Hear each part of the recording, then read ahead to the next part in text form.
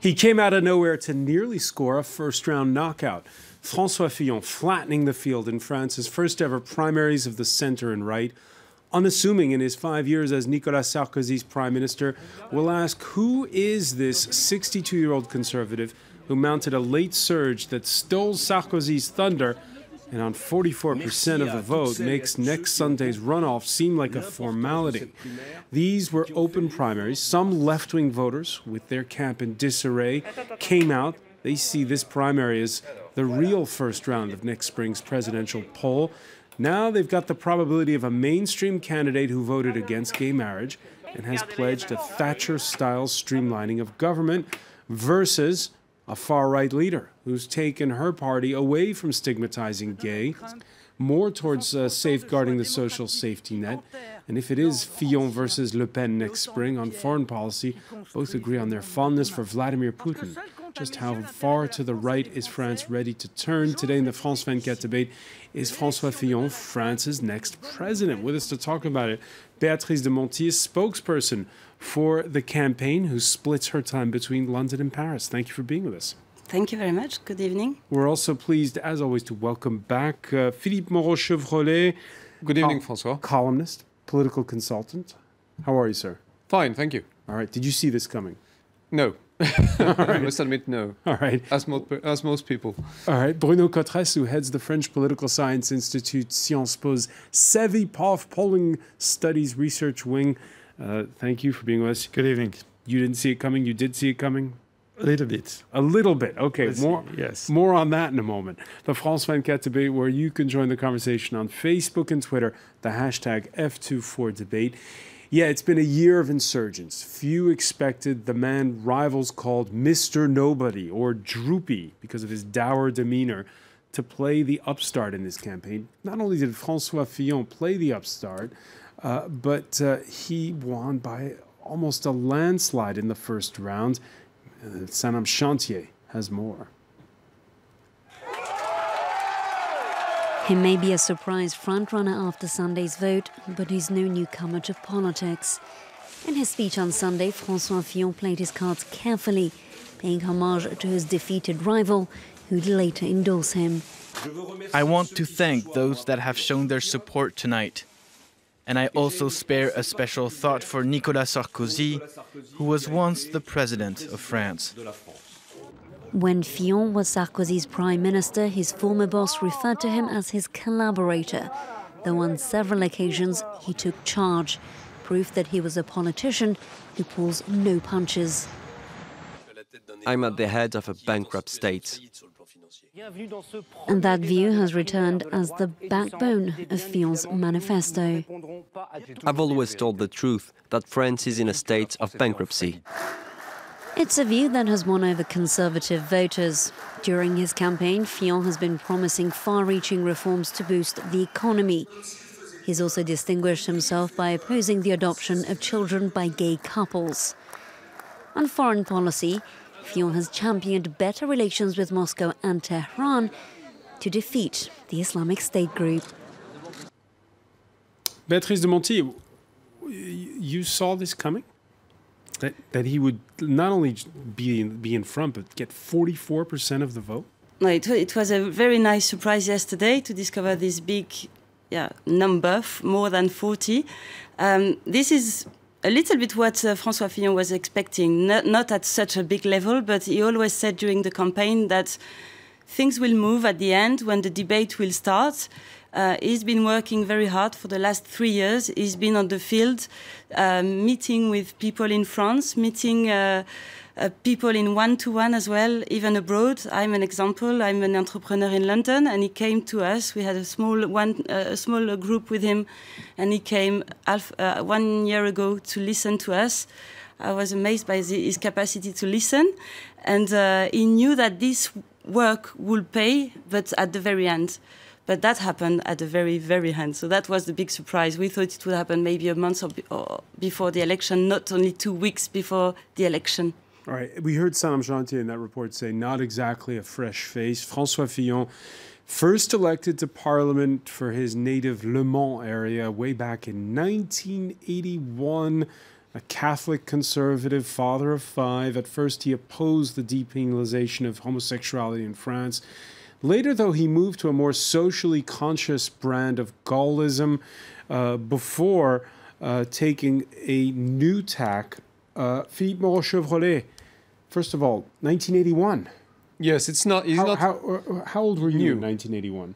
I was 8 years old. I mean, I was, as everybody in France, we were watching on TV the first socialist president being elected. So nobody saw it coming, François Fillon at the time, at least.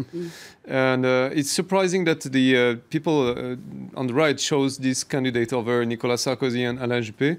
But it's also very logical because they didn't want Nicolas Sarkozy anymore, and the election was a little bit about outing him from the landscape. And Alain Juppé was not charismatic enough to replace him, obviously. So, but François Fillon is hardly Mr. Charisma. I mean, last night he's more charismatic than Alain Juppé. He gets 44% of the vote, and he was very soft-spoken. Yeah, but there was nobody. There was no in jumping front up of and him. down. There was nobody in front of him, really. Alain Juppé didn't really want to campaign. On the TV, at least, he didn't campaign. He was not a good performer on TV. I know you need to be a good performer, and François Fillon was a good performer on TV. He was he was very presidential during the debates, and he was very nice in the talk shows, very close to people. Yeah. Very presidential. Now, this is important to explain for our world viewers, Bruno Cotres, because in France, where so much power is concentrated in the hands of one person, what does that mean to be presidential? That's the presidential election, after all. It is to elect the French president. So I would say not exactly the charisma, but that you have the right profile, that you have the exact things that the French are looking for a president, that you have the shoulder big enough. The pedigree. For that. Yes, exactly that. The other thing is that exactly as a... So does that make it impossible, for instance, for France to elect a Donald Trump? You can't have somebody who's a political novice or a maverick. I would say hardly. As you said, François Fillon is not a new man in French politics. He has the experience. He has been the prime minister for Nicolas Sarkozy for 5 years. So what amazed me is what it indicates concerning the French right-wing voters. They wanted a real change. Alain Juppé looks to be the soft guy that wants to please the left and the center left. That was, I would say, that one of the major errors probably of Alain Juppé has been on the question of reducing the public sector size. François Fillon wants a very sharp reduction. 500,000 of civil servant posts could... And Alain Juppé gave the impression to many rightist voters that he was not tough enough on that, which is a major issue for the right wing, which is cutting the tax, cutting public expenditure, reducing the size of the public sector. This was extremely clear for François Fillon that he wants to do it, and I think that the right wing wanted to think a candidate that can kick out François Hollande from the Élysée, one, and secondly, a candidate who is going to do the tough reform agenda that the right wing wants. A tough reform agenda. That big job slashing Thatcherite, some have called it. There was one precedent for that back in 1986, and it was not so good for the right. No, they were thrown out at the next election 2 years later. Yes, it indicates that it's going to be complex to deliver that in France anyway. During the campaign, François Fillon, in one interview, he was asked, "So finally, are you like a French Maggie Thatcher?" And he said, "It's a compliment," which indicates that, yes, François Fillon wants to put on the top of the agenda a big reform of the French public sector, a big reform of what should do the French state. Is it only the major function of a state or welfare? We saw last spring, all of last spring, huge demonstrations against labor reform. We've seen how the far right is against this slashing of jobs inside the civil service. Béatrice de Monti, how many people in France actually support shedding 500,000 public sector jobs? I think that François Fillon went everywhere in France and is heard the message from everyone that we want more freedom, we want to be able to do our job, we want to be creative. And at the moment, the cost of the public sector is so hard on the companies that companies can't really expand. They can't invest anymore because they are paying too much taxes. So he's heard that, and he knows that if we don't create jobs in the companies, we're not going to create jobs anymore in the public sector anyway. So the jobs creations are going to come from the companies. So we need to help companies.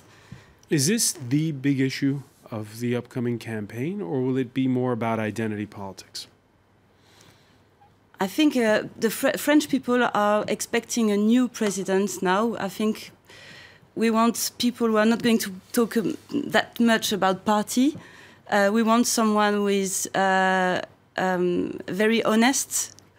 We want someone who is brave. And I think that's what people understood during the last 2 weeks. François Fillon was probably the right person for that. Is it going to be more, though, about these issues of how you run the country economically, or is it going to be more about these identity issues, which we'll talk about perhaps a little bit later on? I would say that it's the two of them at the same time. He's putting a big focus on economy because he knows that the problem of identity is very linked to the fact that there is a high level of unemployment, and you can see that in the areas in France where unemployment is very high, like the north of France, for example, in Roubaix, there are lots of problems of identity. So he wants to focus first on economy, and he's going to be very strict as well on the identity side because we know that we have to be firm.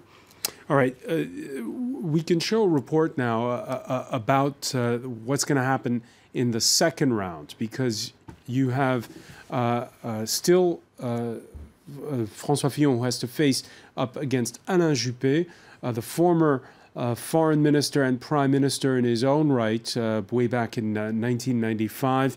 Alain Juppé, the mayor of Bordeaux, who, as Bruno Cotres was saying, taking a more centrist tack than Fillon when it comes to these ideas.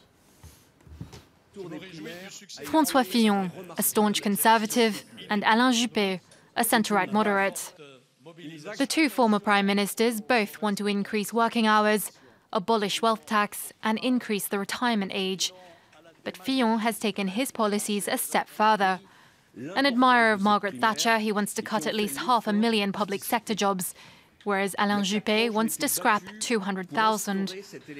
Juppé wants to bring back the 39-hour working week. Fillon wants to set the limit at 48 hours, the maximum authorised by EU law. The winner of the first round of primaries has pledged to reduce public spending by 100 billion euros. His rival remains vague on the subject. But when it comes to foreign policy, the two candidates are worlds apart. The MP for Paris is for the lifting of sanctions on Moscow after its annexation of Crimea.